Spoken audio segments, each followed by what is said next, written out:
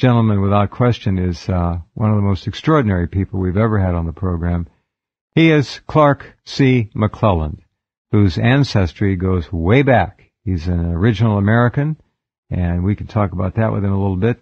But beyond that, he was an aerospace engineer, Space Shuttle Fleet, NASA, a scientist, a great American patriot, who has paid a terrible price for bringing forth the truth about what he saw while he was working in the Apollo program. And what he saw was conclusive proof of ET visitation and ET interaction with American shuttle crews. You weren't supposed to talk about that. What happened to Clark McClelland? Well, he lost his retirement, his pension, his health care, and everything. They took care of him in the way they do many people who talk too much or out of step. You can call Clark a whistleblower, but I would call him just a super American human being and patriot. And he's back with us tonight. I want to warn you that Clark is in often extreme pain from MRSA infections, which we are working on. And I hope that they are going to turn around very soon, because he is using a very heavy dose now of Allison C, which has been proven in every case in the lab before they release it in capsule form to knock out MRSA. So we're doing that internally, and he's using the external alloderm as well. And hopefully things are getting better. How are you, Clark? I'm here, Jeff. I'm just tired, and I'm in a lot of pain as usual. Yes, I understand. Are the wounds beginning to show some sign of slowing down at all? Are we getting any kind of we just got your dose up recently to the proper dose.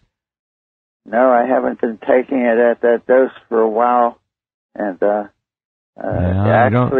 actually the extension of the wounds have actually grown. All right. I'm not saying it was the Allison C, but well, what it is, it's poor circulation.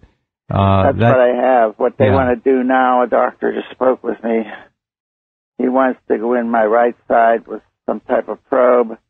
It goes across and then down my left leg from the right to the left. It goes down into the veins that he said they would open. They would open these veins. And if that occurs, it would be helpful to my circulation, because then he's saying that he believes the blood will flow. He told me, though, that if they can do this, he does believe that my foot ailments down there isn't nowhere near what they've seen and they've cured in the past. So I have to determine whether I want him to do that or not. And well, we always have to remember also that blood flow brings the Allison C to the area of the bacterial infection as well. That's so right. Anything you can now, I would urge you again.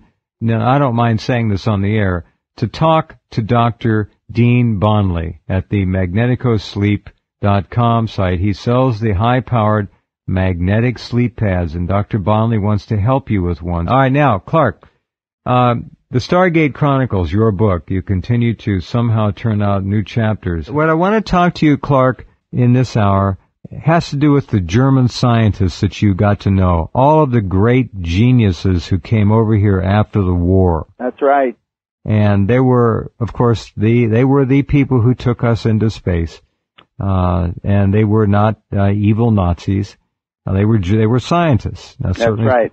They all wanted to go into space and to the moon and elsewhere, and of course Hitler and his secret agents all kept them under lock and key, and they had the threat of their being killed and their families if they did not row the boat. And develop military weapons, rocket weapons. That's right, exactly. Yes. So they had to do that. Dr. Werner von Braun, my good friend, I had him as a person that disclosed to me many top secret things that the Germans were working on, and he disclosed them, and then he was allowed by NASA to die. So anyway, okay, now he died of cancer. Yeah, he died. He smoked a lot, so I believe that the smoking helped cause that, of course, and I asked him to stop, and he did stop But every now and then I could see that he picked up a cigarette, lit it up outside the hotels we were at for the man's flight awareness meetings. Yes. And he did stop for a while, and then I guess he restarted. I'm not sure. When he left NASA, I was not in touch with him hardly at all. But he told me things that the world doesn't know. And the evil in this United States government right now, and not just with Obama, but with Clinton and the double Bushes, and they all the way passed into all the way down the line. They've all been controlled by a DSSG, a dictatorial secret shadow government. And when I observed the 8 to 9 foot tall giant inside the space shuttle in 1991, I could observe, but not hear, I could observe the arm motions to run right side where there was one of our NASA astronauts tethered to the side. And then on the left side, another a U.S. NASA astronaut was tethered to that side. And this large creature, humanoid, 2 arms, 2 legs, a torso, a head without any helmet on it, actually was giving them orders. He'd be pointing things out, and he would sweep his hand around aside if he wanted something that they may have said that he disagreed with, he, she, whatever it was. Yeah, yeah. But then that there evil creature, I guess it's an evil creature. Hard to know. I watched it for 1 minute and 3 seconds, and believe me, Jeff, I'm an artist and an observer. In 1 minute and 3 seconds or 7 seconds, I forgot what it is now, I observed everything he did, and I had excellent artist of mine that has now been stopped from doing me any artistic renderings again. He did the picture that you see when you open my Stargate-Chronicles.com, standing or floating in the space shuttle payload bay, and they look like photographs, but believe me, audience, they are not. I wish they were.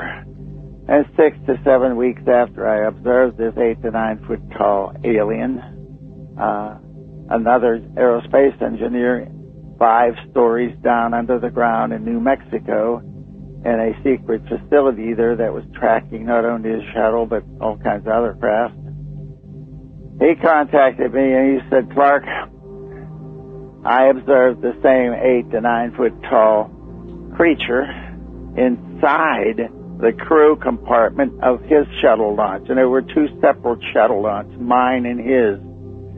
So that's why, it's another point of view of why NASA and the evil in this U.S. government destroyed my retirement that I earned for 34 years in the program. 682 missions that I observed being launched or I was part of. I hold the record of that for one individual. Very, very large. Wow. Now, my shuttle giant, I saw a large ship past the tail end of the space shuttle. Well, which mission was this, Clark, that you saw the large alien in there? Jeff, I will not. You're still that. Not disclosing that. Okay, understood. No, the reason is the families of those astronauts would be penalized. Would be destroyed by the you know what controlled media. Yeah, I got it. Okay. All right, understood. Okay. The feed you're talking about. Yeah. What happened to the feed? Was it just shut off? Somebody said, get that off of there? I was watching it in the payload bay. 2 astronauts floating with a 8 to 9 foot tall alien, with the alien ship behind the shuttle. I watched that for 1 minute and 3 seconds, and then the feed drifted away from the camera view I was having, and when it came back later, the alien and the 2 astronauts were not there any longer. There's a possibility, because I've worked on the crew entry hatch into the crew compartment. Yes. I believe that perhaps, I can't say for sure, that the tall ET, 8 to 9 feet tall, went inside the crew compartment with our 2 astronauts that were there. I have the names of the astronauts and everything, but if I release them, They would be destroyed. Well, we don't want to do that. I understand. No, I will not do that. Good. Okay. Now, let me go back to some of the Germans. Oh, yeah. You've got a special chapter on, and we talked about this in the first hour. There's a fellow named Harry Cooper who is going to contact you. He was my guest this first hour. He's a friend. Okay. He runs an organization called Shark Hunters, which is a membership organization for World War II, German, American, and British soldiers and submariners primarily, but all branches of the service are represented. He was the man who found out that Hitler and Eva Braun were taken out of the bunker, drugged by Martin Bormann, and did in fact end up in Argentina. Hitler lived there for about another 20 years and died. He's been to the house. He's really broken the whole story open. He did this 20 years ago. What is his name again, Shark Hunters? All right, it's Harry. Harry, hold on, please. I'm going to write this down. I'll tell you why. I've had 23 days of telephone problems here, and I don't want to... Harry what? Cooper. Okay, hold on, please. I'm trying... Cooper, okay, I've got it. All right, he's the best, so give him your all. Okay. He will not let you down. He knows all about Germany, German scientists. He'd love to talk to you. Now, your chapter 15 has to do with the De Glock anti-gravity craft. That's right. And there's a picture here.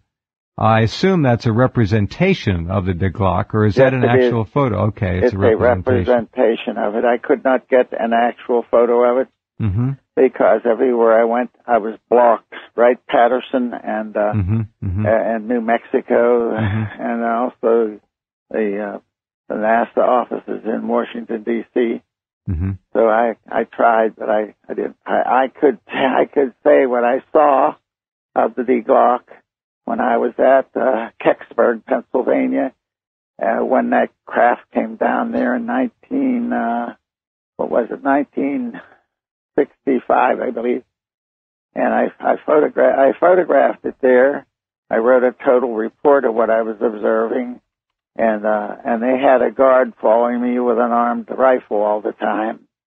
And I got around to the one side of the De Glock, and I was able to photograph certain pictures of it and the writing that was on it.